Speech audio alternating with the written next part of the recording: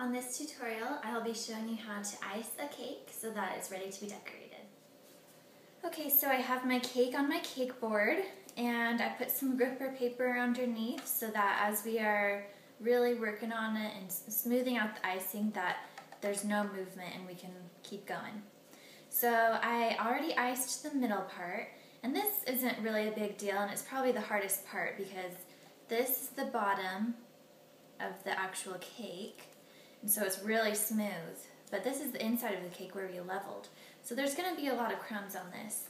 So I'm really glad this doesn't really matter because it would have a lot of crumbs in it. So after I've layered that, I'm going to get my next tier. And this one is bigger than this bottom one, as in thicker. But I cut this one down so that this 6-inch cake wouldn't be too big. So I'm going to make sure it's completely centered and level.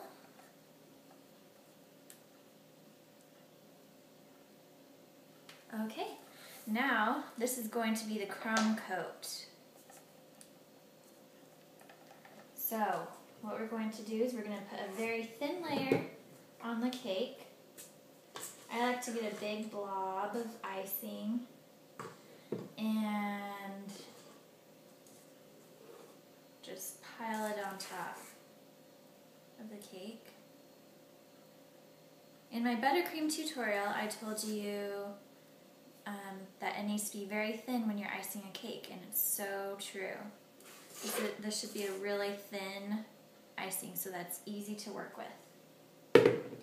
So I put a big glob on, and I'm just going to work it around like this.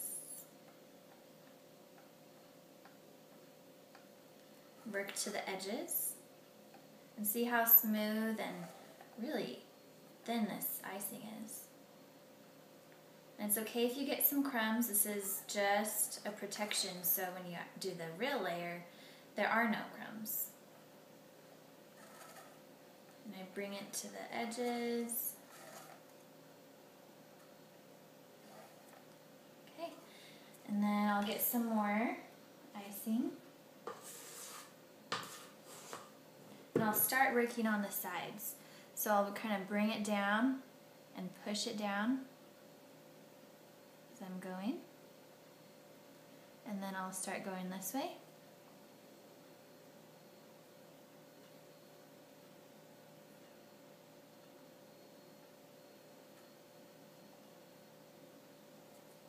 I'm going to do this all around the cake. And it doesn't really need to be smooth since we're going to put another layer of icing over this. And just keep going. I'm still finishing up my crumb coat, and this is what it's looking like. Just doing a really thin layer, and I'm making sure the sides are smooth.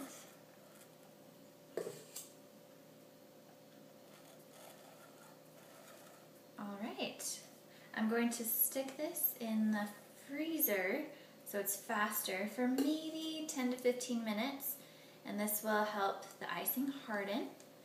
So when we are ready to put our last layer of frosting on, it will be perfectly hard and it won't give us any trouble, it won't move around, and we won't get any crumbs.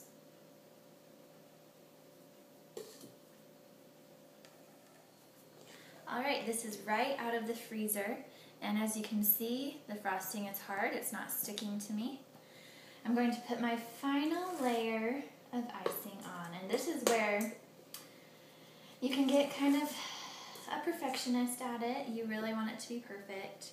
So I put a big glob again. I'm going to do probably almost exactly the same thing I did before. So I'm going to start from the top. And the icing is still pretty thin. So I'm going to start from the top, work it around. Make sure your spatula is completely cleaned off.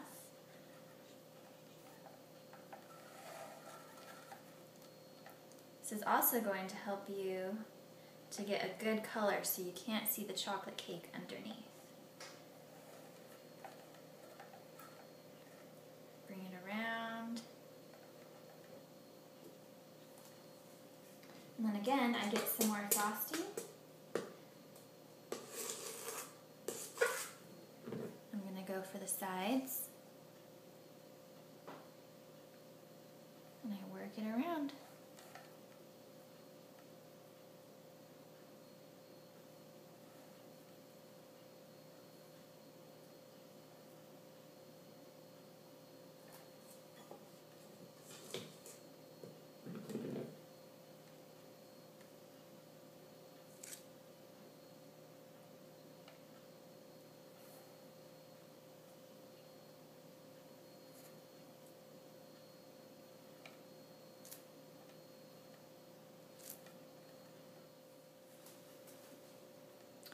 I'm doing one last run through with my spatula to get it as straight as I can.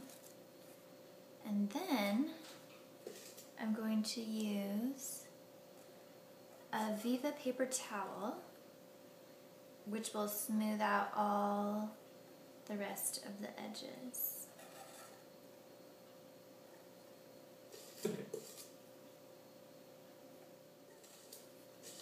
If you don't have a Viva paper towel around, you can get your spatula and dip it into some very hot water, and as you dip, it cleans off the frosting and it gets the spatula hot, so as you're going around, it smooths it really, really nicely.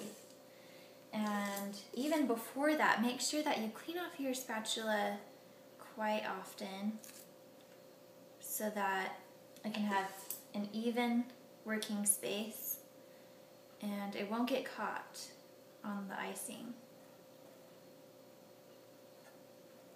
Alright, let's use the Viva paper towel now.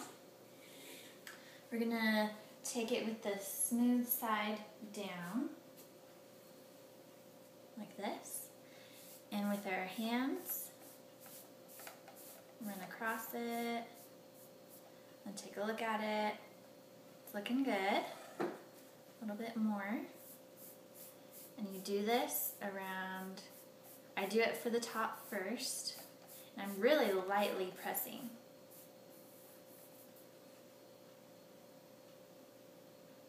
Okay, that looks awesome. And then I will do it for the sides.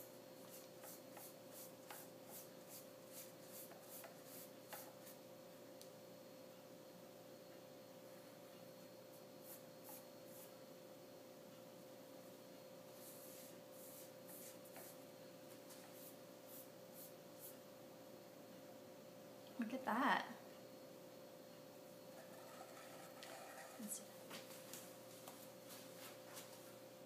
Alright, I've smoothed it out with the Viva paper towel and it looks great. I love the look of it.